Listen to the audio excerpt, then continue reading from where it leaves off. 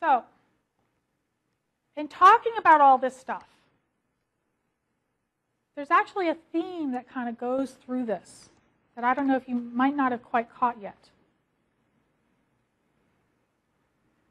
Anyone? The theme is that we as humans and how we work, a lot of this depends on what are we paying attention to? What are we focusing on?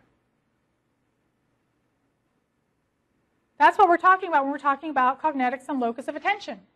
Very, very fancy words for something we do every day. All right, so let me ask you a question. What is easier to understand? The machine side of a human-machine interface, in other words, the technology and how the technology works, or the human side and how humans tend to work? Which do you think is easier to understand and design for?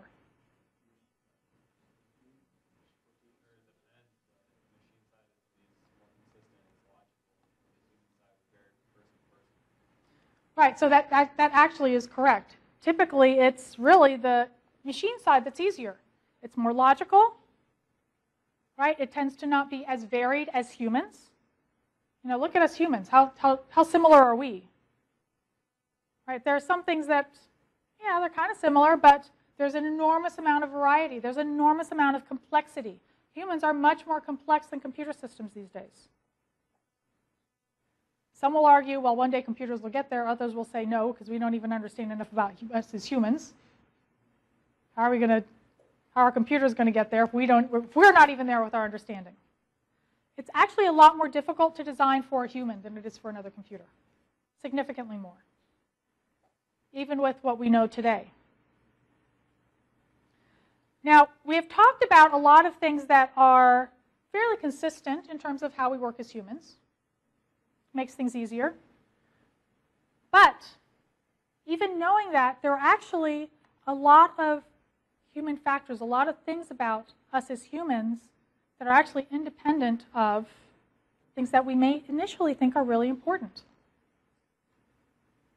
So age, gender is a big one. Cultural background, level of expertise. There are a lot of times where you're going to be designing a system where those things don't matter at all.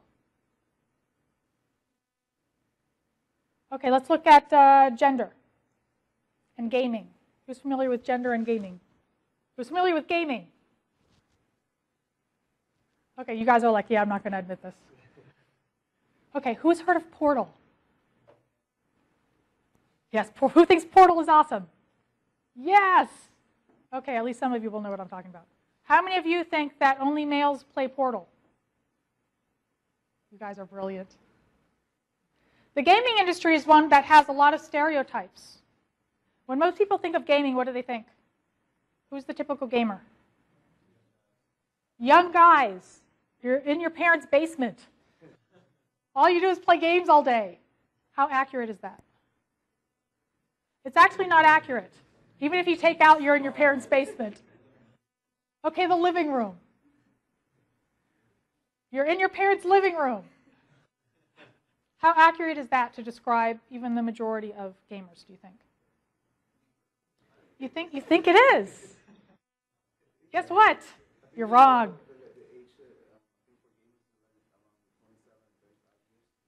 Yeah, the average age is much older than we think.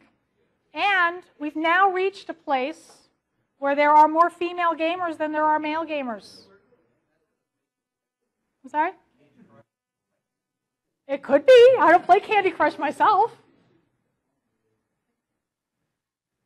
Right? But we think of gamers as these young males, and if you look at the reality is that most gamers are either neither male nor are they teenagers. Because 27 to 35 is still very young. And sprightly. A young adult, yes. So if you're going to start creating and designing a game based on what you think you know about 18-year-olds, how big is your customer base compared to what it is in reality? It's smaller. That's also why gaming has evolved so much. Is there anyone here who ever played or heard of Zork? Zork? That was, I think that was what the first, it was a texting game, kind of like a, I don't know if you would really call it a role-playing game, but it basically was the first texting game.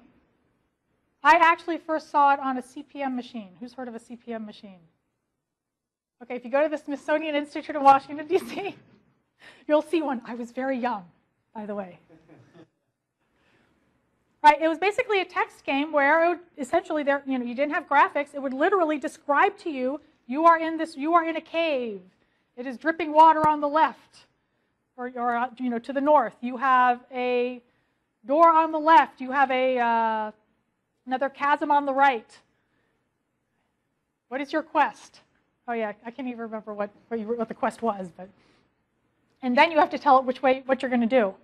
Are you going to go drink some water and get sick and die? Are you going to go to the chasms? Are you going to go to that door?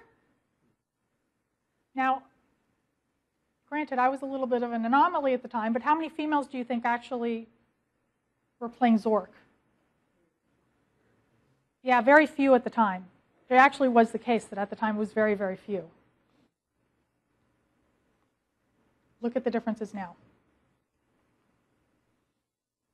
So when you're designing, you do need to think about putting aside these stereotypes and thinking about us as humans and what's really important in terms of what I'm designing. Who really is my customer base? Right? What do we know about things like human learning that is going to be consistent across my users? What do we know about how we deal with information that's going to be consistent across my users, knowing who your users are? Now, we've talked about ergonomics, right? Ergonomics is basically the design guidelines for products that involve physical interaction. Right? It's been around a while. There are a lot of guidelines. They tend to be pretty straightforward. But there's also something that's called Cognetics, which is essentially ergonomics of the mind, or cognitive engineering. And that's basically looking at or studying our mental abilities. A lot of people argue you're taking kind of like an engineering approach, looking at the engineering scope of this. Because the process of thinking and approaching how you design for ergonomics is very, very similar to how you design for how we work mentally, how we interact with things.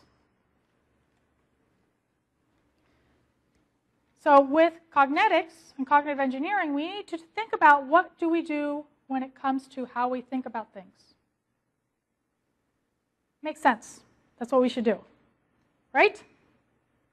Except, again, the problem is that when we look at a lot of interfaces, that's not how they're designed. They're not designed as if we have a good understanding of how things like short-term memory work or long-term memory.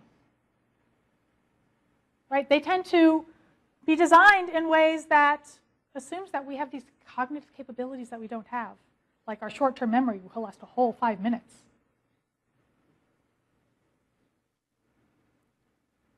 Does anyone remember how long short-term memory tends to last? Actually, it's seconds. Yeah, 10 to 15 seconds. And that's it. That's your short-term memory. We're not even talking about your perceptual systems, where you're using something like, rehearsal. It's very, very short. So I want you to think about that when it comes to designing an interface. So I'm going to give you a test later. All right. Now, we can design successful interfaces. There are a lot of companies that do. Right? We want to keep in mind what the human mind can and can't do, how long it takes us to mentally process information and do things, as well as physically do things. And here's another important one. What increases the likelihood of mistakes? Because we have specific ways that we do things very well and others that, all right, we do have some limitations.